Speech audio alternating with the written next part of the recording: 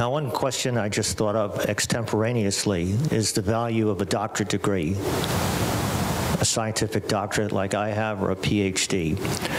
When I went to school, it was very valued, but much less so now.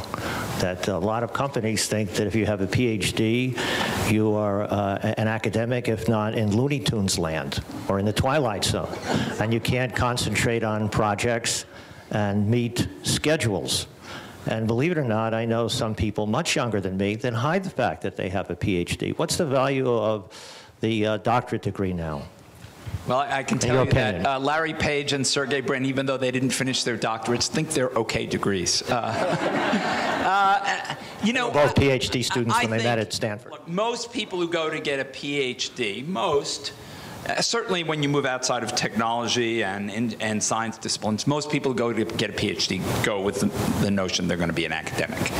I think in science and technology, most PhD programs now also do a great job of preparing people to be independent, individual investigators. And that's really the goal. We're trying to teach you how to do research, not necessarily just academic research, but research that would go on in industry, whether you go to work at a Genentech or you go to work at Google or you go to some place like that. And I think that works out just fine. I mean, now at Stanford, I think if we look at our engineering, less than 25% of our engineering PhDs go into the academy.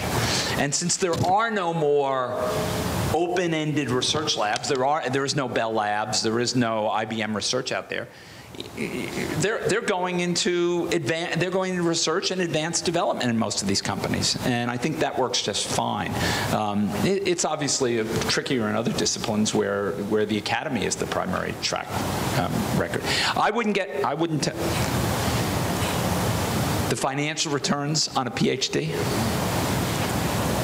They're not good. Negligible. Negligible. The happiness return, that's okay. That's okay.